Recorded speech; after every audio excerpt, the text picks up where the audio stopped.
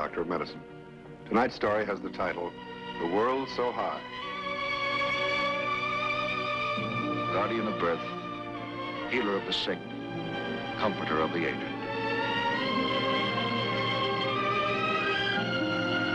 And the qualities of the worthy physician are three: the eye of an eagle, the heart of a lion, the hand of a woman.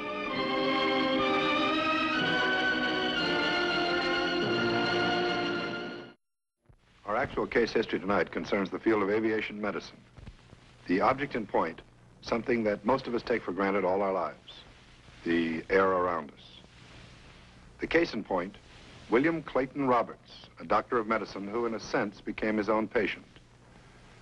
This story is based on factual reports and documents of the United States Department of Defense and is produced in cooperation with the United States Air Force Aeromedical Branch. The year is 1943. 1943, the battle of the production line, the battle for superior equipment is being won. One great advantage in the air war is altitude, and America starts to produce planes that can attain superior altitude. Effective ceilings for fighters and bombers climb at an unprecedented rate, from a range in the 20,000s and mounting higher and higher into the substratosphere.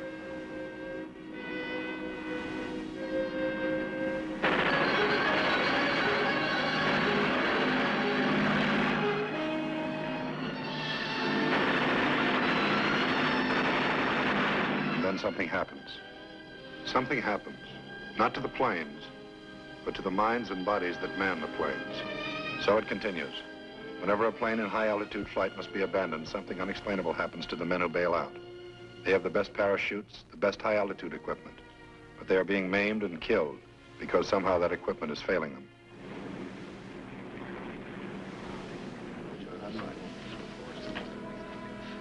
And therein lies a story of courage, labor, and achievement by a group of men who bear the title Doctor of Medicine.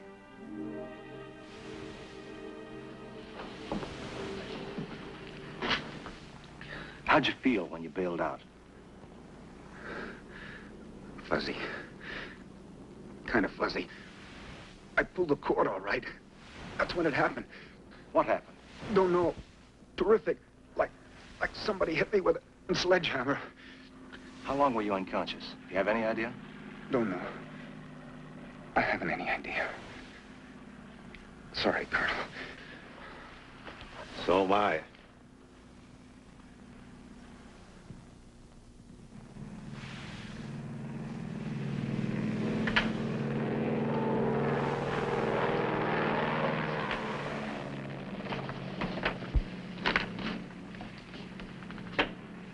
Compound fracture, right leg, massive contusions, chest and shoulders.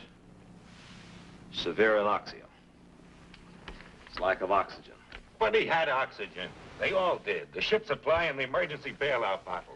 Maybe he didn't have enough. It could have been a dozen things. What's your opinion? Haven't you any idea what's causing it? Dan, we don't know what's going on up there. It's like the other side of the sound barrier. You get up into the substratosphere, it's another world. Things happen. We don't know why. For the sake of those kids, somebody better hurry up and find out. You're the doctor. What do we need? Men, equipment, anything. But let's get on it. No, it's a stateside job, Ben. What can they find out in the States? It's right here we're losing the men. This is not a field project, Ben. It's something for a lab. We can't solve it here. Even the ones who come back like that kid. Whatever it is hits them so hard and so fast, they can't even begin to describe it. No, you take my word, man. I'm sure this is the way to move. Okay, you sold me. Come on over to communications. How long do you think it'll take them back there? If I know Hap Arnold, not 10 seconds longer than it has to.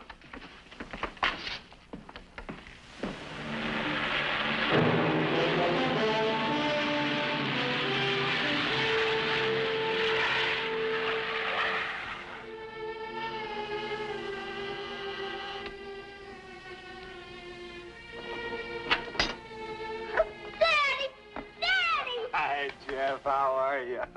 Hey, careful, Strangler. Mom, Dad's here. He's here.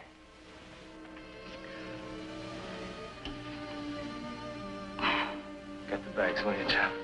Okay, Dad. Well. Oh, gee. How are you? Kids? Where are the rest of them? Oh, Ron's down at the playground. Katie's taking her nap. Everything all right, huh? Uh-huh. Now it is.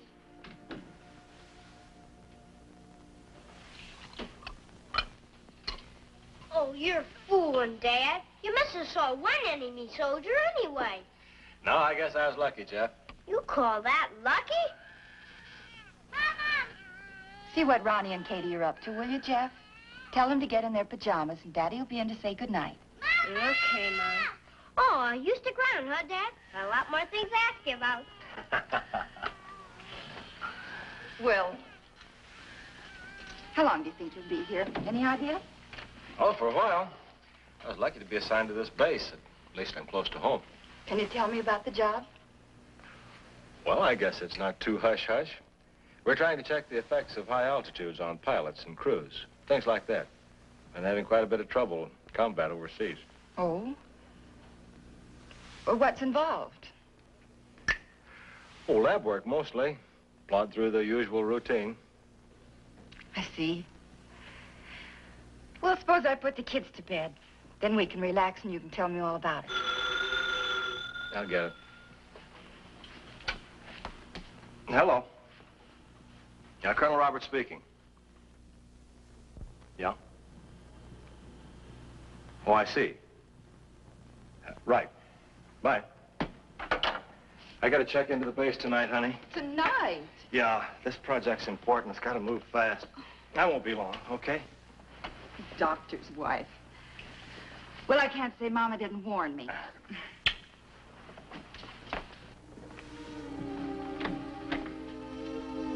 Despite the fact it's his first night home with his family in almost 2 years, Dr. Roberts is ordered to check in at the base, where he meets the man who will be his chief assistant, Captain Carl Masterson, a doctor of medicine specializing in the field of internal medicine. And anything we don't have, we can pick up over at Boeing Field. They threw this together fast, but I don't think they did half bad myself. Seems to be a nice setup. Very nice. I've been going over your reports and your personal notes, Colonel. I hope you don't mind. Not at all. Glad you did. So, when do we start? First thing Monday? Well, I don't want to push you, Carl, but how about first thing in the morning? Right? Good deal, Colonel. The following morning, the project is underway. Painstakingly, they lay a foundation from which Dr. Roberts and his assistants hope will stem the ultimate answer to the enigma. What is happening to the men who bail out at high altitudes? To begin with, selected personnel are given rigorous physical checkups with particular emphasis on respiratory and cardiac functions. Particular attention is also paid to the rate at which the bloodstream of each subject is able to accommodate to altitude. And first among the selected personnel, the guinea pigs, are Colonel Roberts and his assistant, Captain Masterson. Days later, another important observation is noted and forwarded to the proper quarters.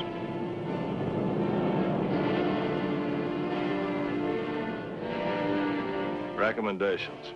All high-altitude gear to be double-checked for defects. Even the most brief exposure to the extreme cold of substratospheric altitudes can have severely injurious effects on the body. All personnel engaged in high-altitude flight should be issued parachutes of nylon, in preference to silk. Relative qualities of strength, together with other qualities of this material, together with the size of the parachute, lessens the severity of the opening shock and makes for a markedly slower rate of descent. The decompression chamber, a specially designed tank in which the rarefied air of the substratosphere can be simulated. A complete electrocardiographic record is kept of the entire simulated flight, the object to reproduce the rarefied air conditions of an actual bailout, and to chart the reactions of the body.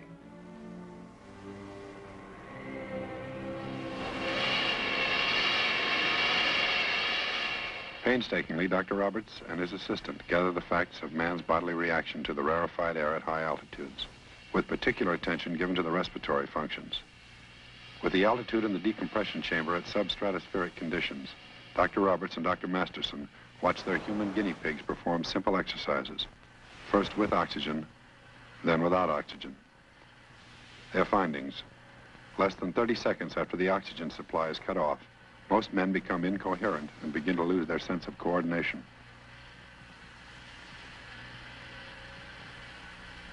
For the crucial tests, Doctors Roberts and Masterson undergo a final ground test simulating an actual jump from 40,000 feet.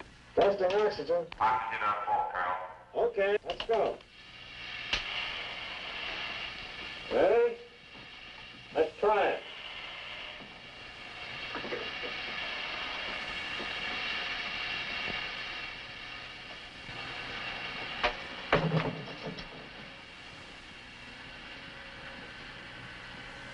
Simulated altitude 40,000 feet.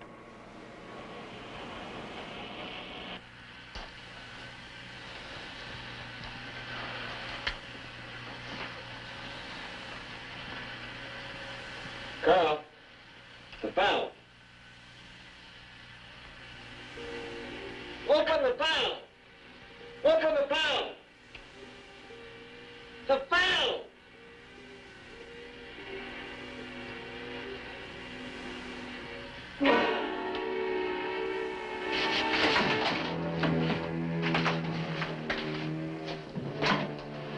Sergeant, take us down fast.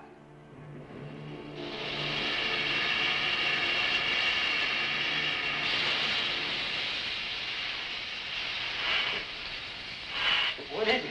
Take it easy. Take it easy, Carl. You've been out cold. Rest a minute. What did I do? You made a bad mistake, Carl. And I'm glad you made it. So unwittingly, Dr. Roberts and his assistant make one of their most important discoveries to date. Report and recommendation. It is strongly advised that all personnel be instructed that their first act of bailout procedure must be to go on emergency oxygen. Our tests reveal that at substratospheric altitudes, anoxia begins almost immediately. Total unconsciousness follows within 30 to 35 seconds. For all emergency oxygen equipment is imperative. Present fitting, now in use, is likely to fall from subject's face when subject is in state of semi-consciousness or unconsciousness. Subject would then fail to recover sufficiently from anoxia effects to have the remotest chance of pulling parachute ripcord. This applies even at the lower altitudes. The above recommendations are considered most urgent. Finally, after weeks of thorough and intensive experimentation, one important task still remains. Confirm the truth of their findings. Someone had to make an actual jump, 40,000 feet above the Earth. Excuse me. Colonel Roberts. Well, hi, sweetheart. What's up? Van Dorn. Well, when did he get in? Where is he? Out at the house, huh? Yeah, I'll be out in half an hour. Yeah, right. Bye. A test jockey, huh? It's too bad they didn't transfer you sooner, Van. I might have had a job for you. I understand you're keeping your men quite busy. Romping right through, eh? We've come up with some pretty interesting things. You've read the reports. I keep them posted in my hat. You're doing a good job, Will. This thing can save lives. Saved quite a few already. Say, who's gonna do your jump? Jump? Well, I just figured it'd probably top it off that way. No? You bucking for the job, Van? Oh, I'm pretty well booked up. But if you're looking for a first-rate job, I'll consider it. Oh, excuse me. Colonel Roberts speaking. Uh-huh. Uh-huh. I'll be right over. Gotta go back to the base for a few minutes, honey. Now, you stay right here, Van. I won't be long. Well, I don't know why... Relax. I'll be right back. Bye, dear.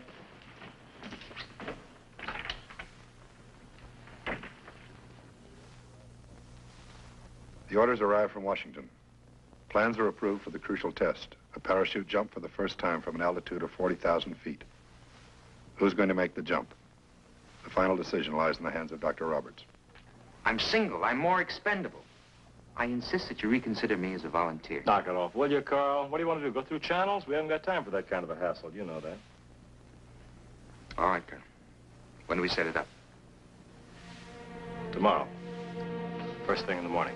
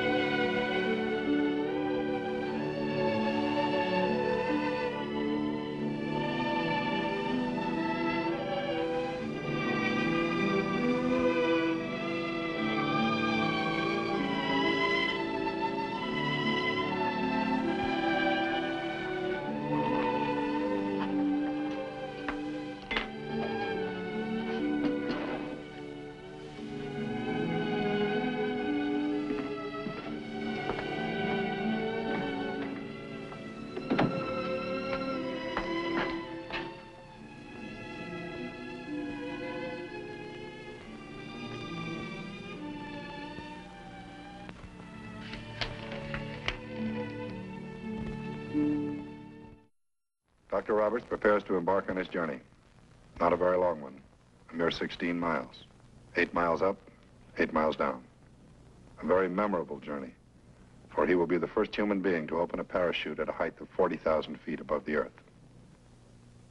One of the first preparatory steps, an early morning game of volleyball.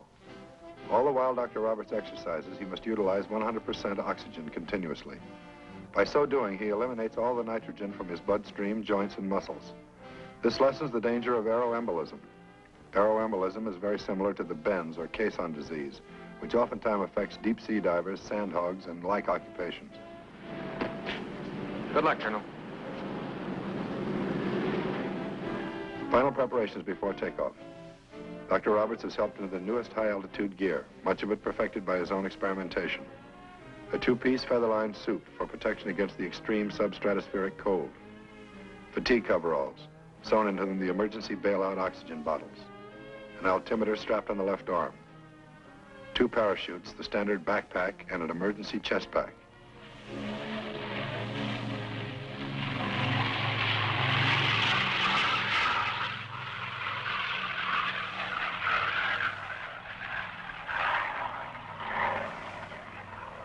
Finally, time for takeoff. Roberts is given a helmet equipped with earphones, and he now goes on the ship's portable oxygen bottle, the oxygen he will breathe until the jump.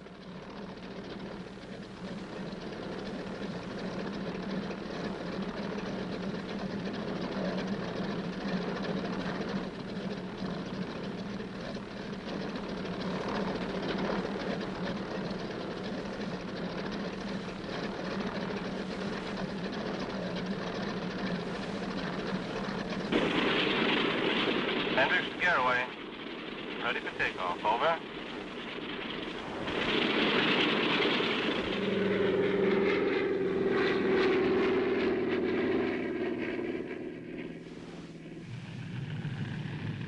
Garraway to Hendricks. Ready for takeoff. Lieutenant Garraway will fly Captain Masterson in a smaller plane capable of closely following the subject's descent. Also capable of a fast emergency landing at whatever spot the subject makes contact with the ground. Checklist during flight. Altitude, airspeed, temperature, oxygen supply. Tape line altitude, 40,200 feet. Airspeed indicated 100 miles per hour. Temperature indicated 49 degrees below 0 Fahrenheit. Estimated effective temperature, corrected for airspeed, 79 degrees below 0 Fahrenheit. Time 12:33. Roberts checks the condition of the crew.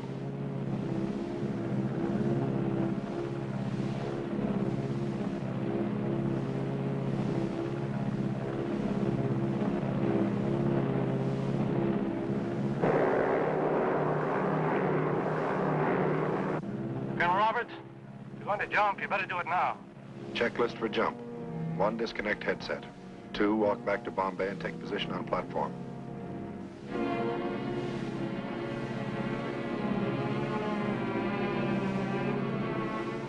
3, have parachute static line attached to ensure immediate opening. 4, disconnect from portable oxygen supply and connect to emergency bailout oxygen bottle. Verify satisfactory operation.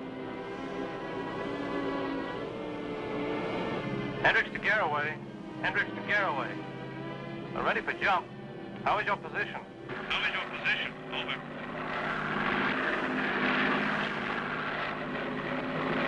Garraway to Hendricks. Position okay. Over and out. 5, open Bombay doors.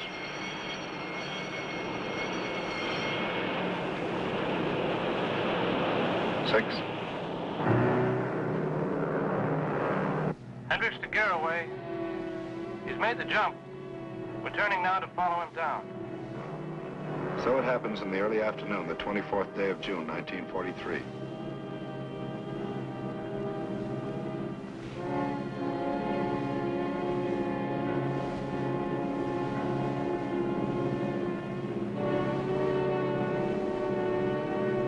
Hendricks to Garraway. We can see him clearly now. He's unconscious. No sign of life.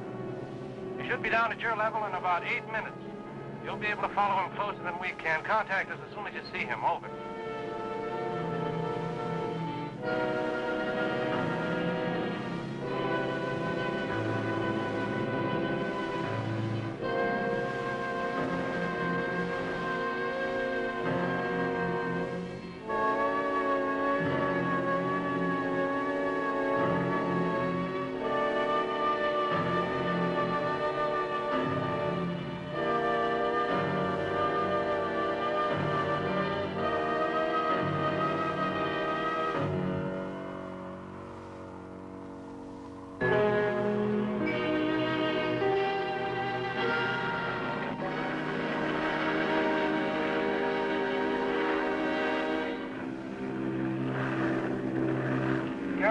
Hendricks. We just spotted him about 22,000 feet.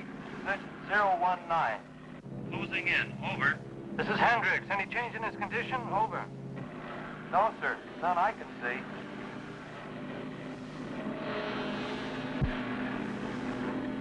It's about 7 minutes now since we've spotted him. Altitude only 8,000. Still no change. Hank, just a minute. Yeah, he's moving. He's moving. He's made it, Hank. He made it. End of project. End of test. The end of a journey. Report and recommendations to follow. Dr. Roberts is now well aware what the sledgehammer is. He knows because it almost killed him. The impact on a man of a parachute opening under the conditions of his jump was equivalent to 32 gravities, 32 times the man's own weight. With full equipment, it amounted to some 6,500 pounds. This sudden compression of the chest by the 32 gravities and by the parachute harness forces almost all the oxygen from the lungs and produces first anoxia and then complete unconsciousness. This Dr. Roberts proved, and a good many other things besides. He proved that three principal benefits are achieved when a pilot falls free and his parachute is not opened immediately.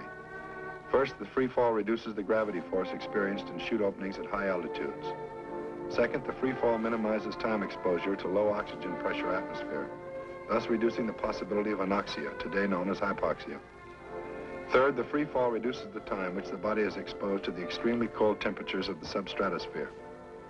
He proved it was necessary to develop parachutes which would open automatically in case of unconsciousness. The experiment also made it clear it was necessary to develop a canopy to eliminate the dangerous oscillation or swinging motion he had experienced. He also proved that present emergency oxygen bottles, together with the newly developed mask fittings, would sustain life during the long descent, providing the drop did not start above 50,000 feet and providing the man falls free to below 20,000 feet. And most importantly, in the long 24 minutes from his bailout to the moment he reached the ground, Dr. Roberts proved his initial theory, a theory he could now present as a fact to the officers and men of the United States Air Forces. Don't jump unless you have to. And if you have to, follow instructions and you'll make it.